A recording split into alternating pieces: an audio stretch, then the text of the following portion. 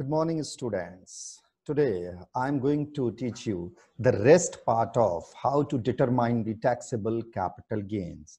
In the last video, I have already explained the meaning of capital gains and types of capital gains, and also how to determine, how to calculate the taxable capital gains. Now, इस video में अब हम आगे समझेंगे कि हमें taxable capital gains अगर आ जाता है तो उसमें से कौन से एग्जम्पशंस आप ले सकते हैं, मतलब आप अपनी टैक्सेबल कैपिटल गेन अमाउंट को रिड्यूस कर सकते हैं और आप अपनी टैक्स लायबिलिटी को भी कम कर सकते हैं.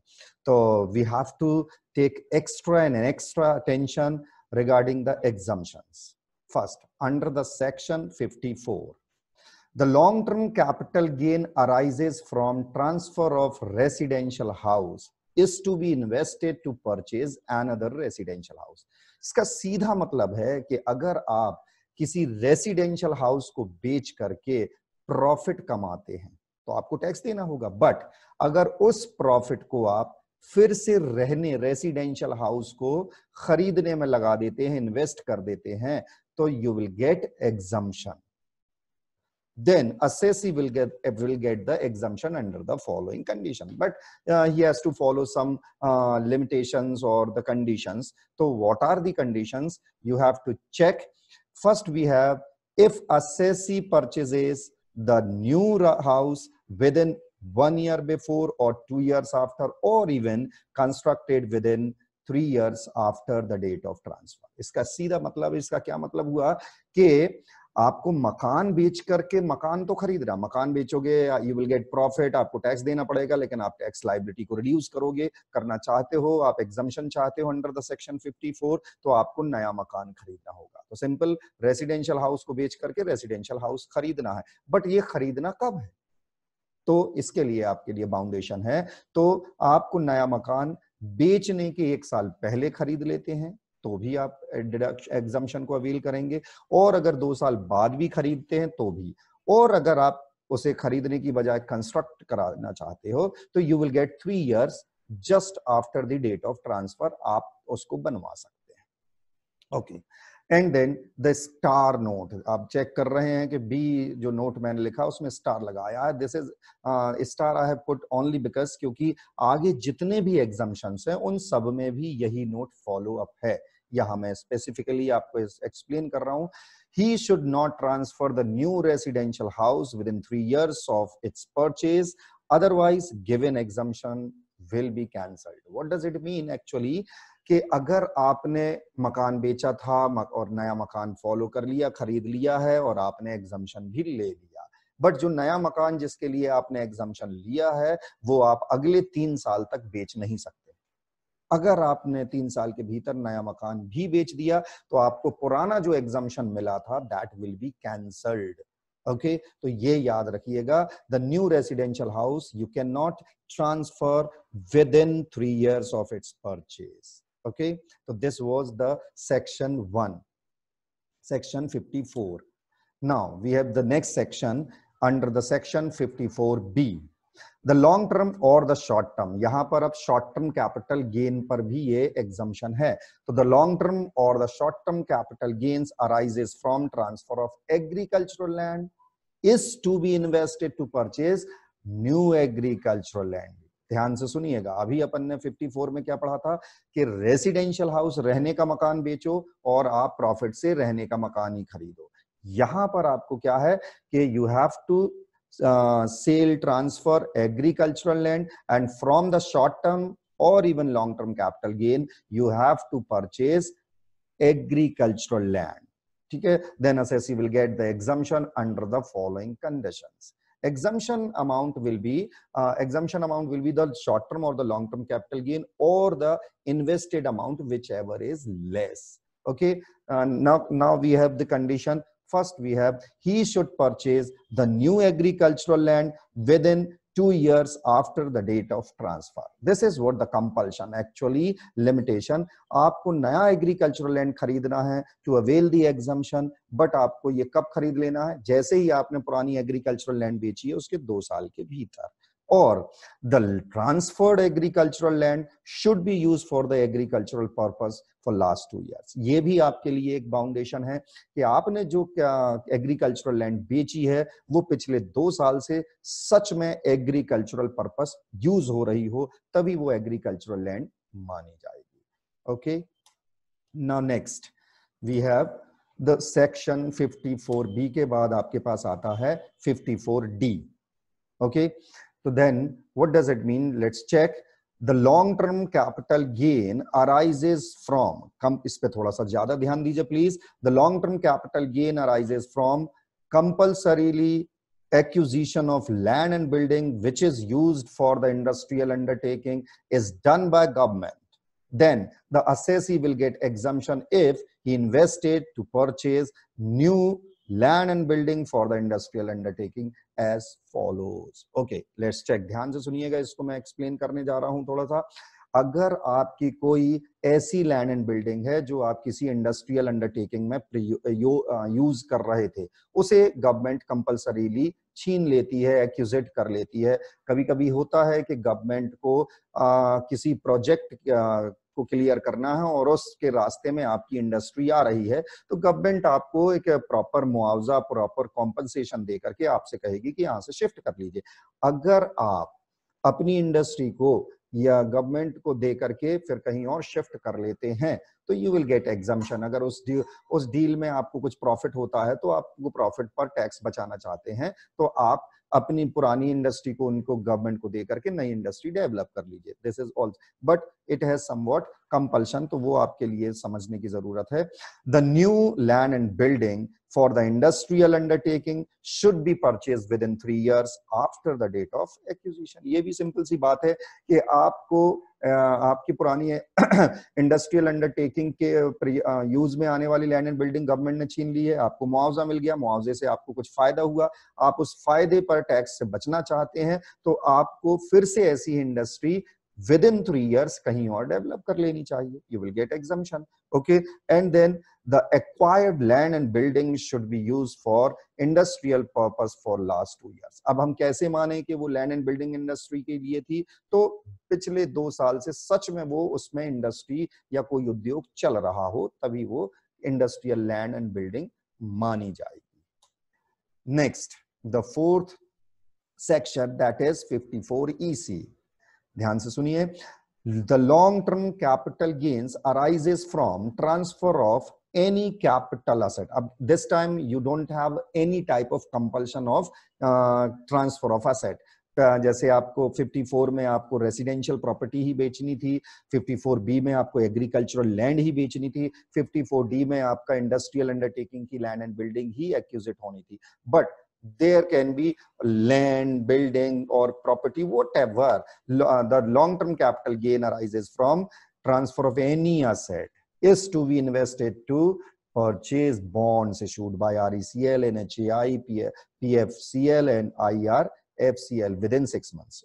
क्या मतलब हुआ कि आप कोई भी capital, long term capital asset बेचते हो, you will get long term capital gain. उस लॉन्ग टर्म कैपिटल गेन पे टैक्स बचाना चाहते हो तो आप 6 महीने के भीतर सरकारी गवर्नमेंट के द्वारा इशूड बॉन्ड्स, RECL मतलब rural electrification corporation limited, NHAI is national highway authority of India, then par Finance Corporation Limited and the Indian Railway Finance Corporation Limited. These are the companies of government. इन कंपनियों के bonds आप purchase कर लीजिए उस capital gain amount से, तो you will get exemption. Now next we have section 54F. Please इसको थोड़ा सा और ध्यान से समझने की जरूरत है. If the assessee transverse any long term capital asset other than residential house. अब यहाँ पर बेच तो आप कुछ भी सकते हो, बट आपको रेसिडेंशियल हाउस नहीं बेचना है. Other than residential house and from the net consideration. This time you have to invest net consideration, not capital gain amount. From the net consideration, he purchases residential house. Then assessee will get proportionate exemption. What does the meaning of proportionate? Proportionate exemption amount निकालने के लिए आपको मैंने last में एक formula दिया है, तो you will get proportionate amount of exemption. तो अंडर द फॉलोइंग कुछ कंडीशन है आपकी उस कंडीशन में. तो कहने का मतलब ये है कि आप मकान छोड़ के, रहने का मकान छोड़ के कुछ भी बेचिए, आप ज्वेलरी बेचिए, आप एग्रीकल्चरल लैंड बेचिए, आप दुकान बेच दीजिए, what ever you can sell, and from the long term capital gain you have to purchase the residential house. And compulsions are, let's check. A, the new residential house should be purchased within 1 year before or 2 years after, or constructed within 3 years after the date of transfer. कहने का मतलब कि आप जब नया मकान खरीद रहे, मान ली ज्वेलरी बेच के मकान खरीद रहे या दुकान बेच करके मकान खरीद रहे, तो नया मकान आपको या तो आपने 1 साल पहले खरीद लिया है बेचने के, या आप 2 साल बाद खरीद लें, या आप बनवाना चाहते तो you may take 3 years just after the date of transfer. And next, assessee should not have more than one residential house other than newly purchased. आपने नया मकान खरीदा है, लेकिन आपके पास इस नए मकान के अलावा एक से ज्यादा मकान रहने वाला नहीं होना चाहिए. अगर आपके पास रहने के मकान ऑलरेडी 2 हैं, तो फिर आपको ये 54F एग्जम्पशन नहीं मिलेगा. Then assessee should not have more than one residential house. And the exemption amount कैसे कैलकुलेट करना है? तो you will get long term capital gain into cost of new residential house divided by net consideration. Now we have next is under the section 54G. The short term or the long term capital gain arises from shifting of industrial undertaking from urban area to rural area, is to be invested within 1 year before or 3 years after the date of shifting. Then assessee will get exemption. ध्यान से सुने, क्या है ये? बड़ा आसान सा है कि आपको अपनी इंडस्ट्री को अर्बन एरिया से रूरल एरिया में शिफ्ट करना है. मतलब शहरी क्षेत्र में आप अपनी इंडस्ट्री बेच देते हैं, आपको फायदा हुआ, आप उस फायदे पर टैक्स लगाने से बचाना चाहते हैं, तो उस फायदे को आप गांव में जाकर के ऐसी ही इंडस्ट्री डेवलप कर लीजिए. अब ये डेवलपमेंट आप 1 साल पहले भी के अवधि में कर सकते हैं या 3 साल बाद तक कर सकते हैं. तो you will get exemption under the section 54G.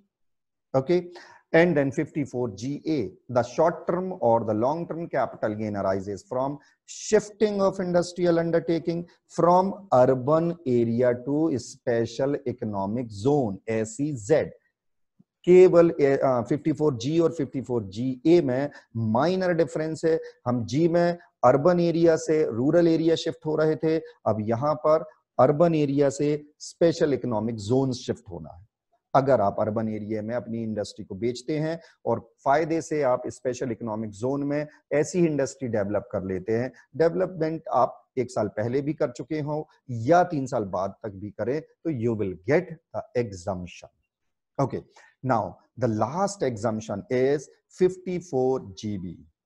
If assessee transfers his residential property and from the net consideration he purchased equity shares of eligible company, then the assessee will get proportionate deduction or exemption. Exemption amount almost ये 54F जैसा है, but यहां पर आपको residential property बेचनी है और आपको खरीदना है equity shares of any eligible company, तो then you will get proportionate exemption. Now अब this is what the dangerous notes. Dangerous notes does mean you have to pay the more and more attention to understand this. These points are directly directly related to how to solve the questions. Okay, first मैंने बात की थी कि पिछले video में आपको बताया था कि लॉन्ग टर्म कैपिटल गेन निकालना है तो आपको इंडेक्स कॉस्ट माइनस करना होगा, शॉर्ट टर्म कैपिटल गेन निकालना है तो आपको सीधे माइनस कर देना होता है cost. So how to calculate the index cost? So there we have the formula, that is cost into 280. Actually 280 is the index number of our previous year. हमारा भी previous year क्या है? 2018 and 19. तो you have to put जैसे अगर अगले साल अब इसको यूज करते हैं तो आपको अगले साल का इंडेक्स नंबर पुट करना होगा और अगले साल का इंडेक्स नंबर अगले प्रीवियस ईयर का इंडेक्स नंबर आपको बाद में मिलेगा. तो this time you have to put T80. यहां पर आपको लेना है the index number of previous year. The index number of previous year divided by index number of acquisition year. आपको ये जनरली क्वेश्चंस में मिलता है, ठीक है ना। तो इंडेक्स कॉस्ट कैसे कैलकुलेट करेंगे, cost into 280 divided by index number of acquisition. जिस साल में आपने असेट को खरीदा है, जिसको आप बेच रहे हैं, उसका इंडेक्स नंबर, खरीदने वाली तारीख का, खरीदने वाले साल का, ईयर का आपको इंडेक्स नंबर क्वेश्चन में मिलेगा, ठीक है। बस एक चीज याद रखिएगा कि जो मल्टीप्लाई कर रहे हैं, मैंने वो 280 पर्पसली इसलिए लिखा है बिकॉज हमारा इस साल प्रीवियस ईयर है 18 एंड 19, और उस साल का, हमारे प्रीवियस ईयर का इंडेक्स नंबर है 280। Okay, next, the capital gain account scheme 1988। If the assessee cannot utilize the capital gain before due date of return of income, then he should deposit the unutilized money of capital gain in capital gain account scheme 1988 in the public sector banks to avail exemption under the aforesaid section। अब ध्यान से समझने की जरूरत है ये, और थोड़ा सा what does the meaning of capital gain account scheme. Actually आपको मैंने पिछले वीडियो में बताया था कि अगर आप इन्वेस्टमेंट कर देते हैं, और अभी इस वीडियो में भी मैंने एग्जम्पशंस बहुत सारे बताए कि आप एग्जम्पशंस अगर फॉलो करते हैं तो आपको टैक्सेबल लायबिलिटी आप रिड्यूस कर सकते हैं। बट कभी कभी ऐसा होता है कि आपको रिटर्न फाइलिंग की डेट आप तक इन्वेस्टमेंट नहीं कर पाते हैं, तो आप जो अनयूटिलाइज्ड कैपिटल गेन अमाउंट है वो आपको इन्वेस्ट कर किसी भी बैंक में आपको डिपॉजिट करना होगा under that scheme, that is capital gain account में, which is under the scheme 1988, जिससे आप गवर्नमेंट को एक मैसेज दे देंगे कि you are going to invest this amount, तो आप अवेल कर सकते हैं एग्जम्पशन। ओके, फिर next third is, if the transferred asset is acquired before 1st of April 2001, then the cost of acquisition will be the original cost of the asset or the fair market value on 1st of April 2001, whichever is more। अब देखिए, आपका base year है 2001 and 2, 2001 and 2 के पहले की कोई asset अगर आप बेचते हो तो फिर ऐसी दशा में आपके पास इंडेक्स नंबर आप लेना पड़ेगा 2001 एंड 2 का। लेकिन इन दैट केस जितनी भी एसेट्स 2001 एंड 2002 के पहले की हैं, गवर्नमेंट ने, लॉ ने उसको रीवैल्यूड किया है इन द ईयर 2001 एंड 2। तो you will get two types of cost, original cost और द मार्केट वैल्यू। तो आपको किस वैल्यू को माइनस करना है टू गेट द प्रॉफिट और टू गेट द गेन, तो which ever is more between the original cost और the market value. Okay, then third we have, in case of debentures and bonds, their cost will not be indexed exceptionally। इसका मतलब है कि अगर debentures और bond, even वो long term भी है, वैसे तो डिबेंचर्स एंड बॉन्ड्स एक साल में ही लॉन्ग टर्म हो जाते हैं, अगर वो लॉन्ग टर्म भी हैं तो भी उनके केस में आपको कॉस्ट का इंडेक्सेशन नहीं करना, उनकी सीधी कॉस्ट घटा के ही, कॉस्ट डिडक्ट करके ही आपको प्रॉफिट निकाल लेना है। This is under the exception actually. And the third, and the next is the improvement cost before 2001 and 2 will be ignored। मैंने अभी बताया था कि लॉ के अकॉर्डिंग हमारा बेस ईयर है 2001 एंड 2002। अगर इसके पहले कोई भी इंप्रूवमेंट कराया है किसी एसेट में जो आप बेच रहे हो, तो उस इंप्रूवमेंट कॉस्ट को इग्नोर करते हैं। आप इंप्रूवमेंट कॉस्ट कौन सी माइनस करेंगे, जो 2001-2002 के बाद में हुई है। Okay, next is cost of bonus shares will be nil. Obvious है, बोनस शेयर्स कंपनी फ्री में आपको इशू करती है, तो कॉस्ट ऑफ बोनस शेयर्स हमेशा क्या होते हैं, निल। But if they are issued after 2001 and 2, okay, then if they are issued before 2001 and 2002, their cost will be fair market value of 2001 and 2002। Simple, अगर 2001-2002 के बाद अगर कोई बोनस शेयर इशू किए हैं तो उनकी कॉस्ट निल होगी, लेकिन 2002 और 2001 के पहले अगर इशू है तो उसकी कॉस्ट 2001 और 2 में जो भी फेयर मार्केट वैल्यू होगी, you have to consider that cost. Okay, then the sales consideration of land and building is lower than the value assessed for stamp duty purpose, then the consideration will be taken as per the stamp duty purpose instead of actual consideration. क्या मतलब हुआ, अगर आप कोई property बेचते हो तो obviously you have to पे द स्टैम्प ड्यूटी. कभी कभी ऐसा होता है कि आपका एक्चुअल सेल्स और गवर्नमेंट ने स्टैम्प ड्यूटी पर्पस के लिए उसकी जो कॉस्ट डिसाइड की है वो अलग अलग है. तो इन दिस केस आपकी अगर स्टैम्प ड्यूटी पर्पस की जो कंसिडरेशन कॉस्ट डिसाइड की है उन्होंने, सेलिंग प्राइस डिसाइड की है उन्होंने, वो अगर ज्यादा है एक्चुअल कंसिडरेशन से, तो you have to take the consideration which is decided by the government as per stamp duty purpose instead of actual consideration. And then if the shares are sold through stock exchange, आप जानते हैं stock exchange क्या है, जहां से share market क्या मतलब क्या खरीदा और बेचा जाता है. तो if the shares are sold through stock exchange, then the long term capital gain up to ₹1 lakh will be tax free, but the short term capital gain will be taxable at the nominal rate which is 15%. because अगर आप कोई भी transaction stock exchange के through करते हैं तो आपको मैंने रेड किया हुआ है, देखिए एसटीटी पेड करना होता है. तो अगर आप किसी ट्रांजैक्शन में एसटीडी पेड कर देते हैं तो फिर आप लॉन्ग टर्म कैपिटल गेन के कंडीशन में 1 लाख तक का एग्जम्पशन ले सकते हैं. 1 लाख तक पर कोई टैक्स नहीं लगता है. But short term capital gain taxable है फुल्ली, लेकिन एक नॉमिनल रेट है which is 15%. Okay. If the assessee acquires the asset under the will or gift or any way without consideration, the cost of previous owner will be the cost of acquisition. अब ये देखिए, अगर मैंने कोई asset मुझे gift में मिली है या वसीयत में मिली है या किसी भी तरह मुझे मुफ्त में मिली है और आज मैं उस असेट को बेच रहा हूं, तो मैं प्रॉफिट निकालने के लिए कौन सी कॉस्ट माइनस करूंगा, क्योंकि मुझे तो वो फ्री में मिली थी. तो ऐसी दशा में जिसने मुझे गिफ्ट की है उसने कितने में खरीदी थी, वो कॉस्ट मेरे लिए कंसीडरेबल है. Next, that is all for the day. Thank you all of you and be happy.